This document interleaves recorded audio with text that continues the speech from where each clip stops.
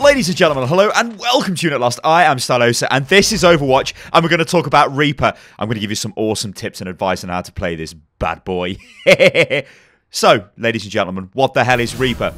Well, Reaper is extreme damage at close range, and I mean close range. Do not engage at medium range. Do not even engage at short range. It has to be point blank with Reaper if you want results.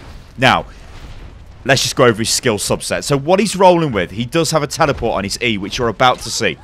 I'm going to teleport over that gap there. It makes sense to do this because I don't want to be out in the open, because I literally cannot reply to anything which could potentially happen to me.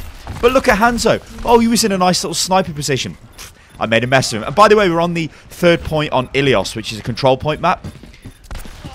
Map selection with Reaper does play a point. You can't run around on maps where there's a lot of open space and hope to do work. You have to stick to the shadows, yeah?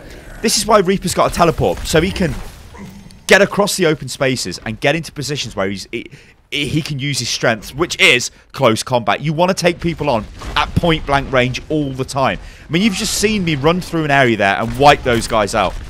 Lucio and Hanzo there, they've got no chance against me. The only one you've got to worry about, really, in point blank range is... well, I guess there's two. Roadhog can give you a problem. If Roadhog hooks you in and then hits you, he can do damage to you and maybe kill you, yeah?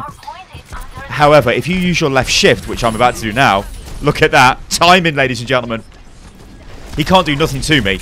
His hook's on cooldown. He can't crowd control me anymore. And I can just absolutely rinse the guy, which is beautiful. The other one, though, is McCree. You've got to be careful of McCree, because if McCree gets you with his flashbang and then right-clicks on you, you're probably going to die. So you've got to be careful of that. But always stick to the shadows. Always stay in the close confines of close areas. English is hard for me sometimes, ladies and gentlemen.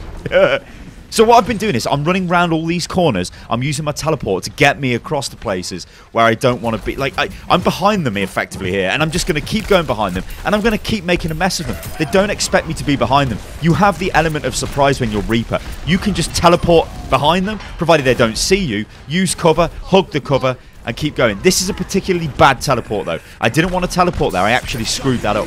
That could have been bad for me, because Reaper's very vulnerable when he's teleporting. Soldier and Lucio might have caught wind of me there and killed me. This is bad, though, what happens here.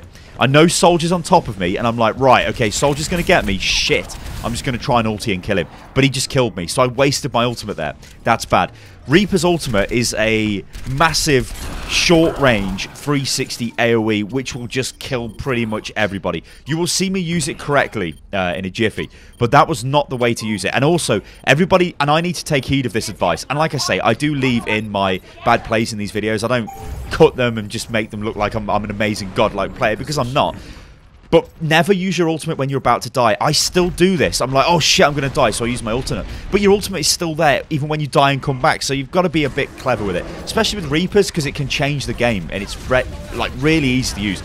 So I'm teleporting across this gap. I know they're on the point. So I want to get in on the point, and I want to do work on them. I've come in behind. They don't know. There's a Reaper. There's a Reinhardt. Great targets from me. My ulti pops. I killed Reinhardt. Killing all the rest of them. It's a 3-player multi-kill. It's beautiful. Which, by the way, it's pretty easy to get multi-kills with Reaper. Now I'm going to teleport over there and see if I can cut anybody off who's coming in to reinforce. But the game ends. This has only been a short video, but it shows you what Reaper is about. You engage at close range. Never, I mean at point blank range. Never, never, never, never engage at short range or even long range. Use your left shift to get out of crappy situations. It makes you invincible. You cannot fire, but you move slightly faster. When you kill people, or people die, they drop health globes you can pick up, which will heal you. That's a Reaper-specific class ability. And your E is your teleport, which you need to use to circumnavigate open space. Ladies and gentlemen, that is Reaper. He is very simple. I recommend new players play Reaper, but remember, you've got to engage at close range. And what you're about to see now is quite embarrassing. Follow me on Twitter, ladies and gentlemen, at Unit Lost Gaming. Like the video if you like the video, and subscribe to the channel. I'll catch you next time. And yeah, don't do this. So this is what happens when you engage at long range. You get sent down the hole.